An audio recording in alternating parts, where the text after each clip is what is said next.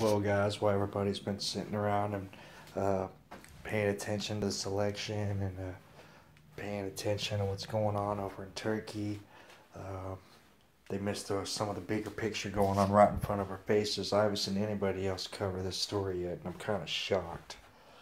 But as you can see, the headline right here: President Obama capitulates to big food, signs the Dark Act into law.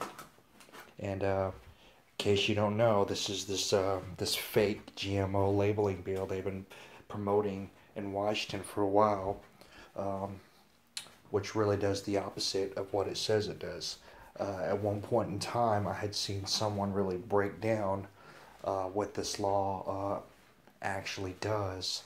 Unfortunately, I can't find it at the moment. If I do, I will repost it for you guys again. But basically, essentially what this bill does is if you make food with GMOs, you don't have to label your food as GMOs.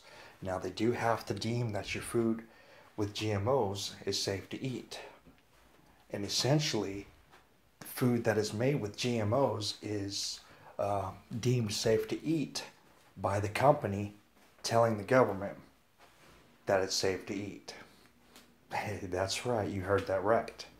But if you want to label your food as non-GMO, you have to pay all this money, go through all these all this hoopla, and go through all these tests, and maybe eventually, if you're lucky, by the end of it, you can have your food labeled as non-GMO. If you weren't familiar with what's going on with Vermont, what Vermont actually made pretty much the perfect GMO labeling law for their state.